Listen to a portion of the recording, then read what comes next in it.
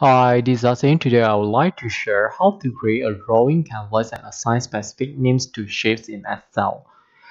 Sometimes it's quite annoying that we are not able to move all the shapes by using one click.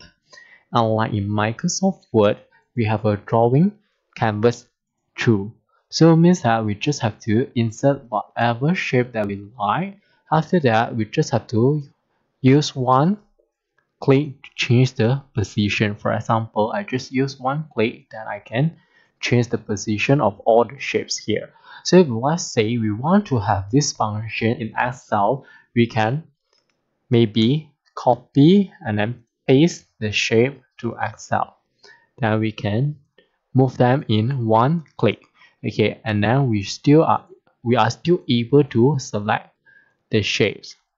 Okay, or what can we do here is we just create all the shapes that we need, then we select all. After that, we look for the format, the drawing tools.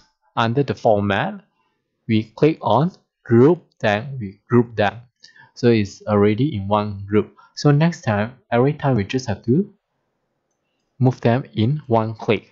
Okay, let's say you want to change, okay, not like rectangle 1, rectangle 2, rectangle 3, but let's say we want certain or specific names. Okay, we can change over here.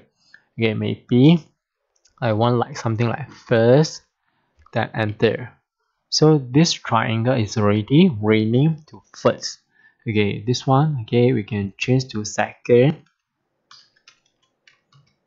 Okay, already renamed to second. So if let's say I click on the first, it will be first, second will be second.